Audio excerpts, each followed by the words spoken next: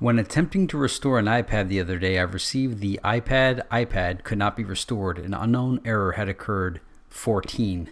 An unknown error occurred 0xe8000065. The way I resolved it is I needed to upgrade my iTunes to the latest edition. Once I upgraded iTunes, I was then able to successfully perform the restore.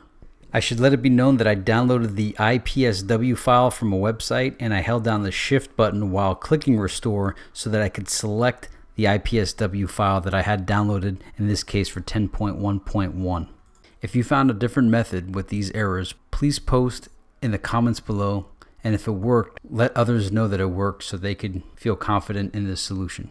Good luck. If you appreciate short, quick solutions, thumb this video up and consider subscribing. Thank you for watching TechNooba.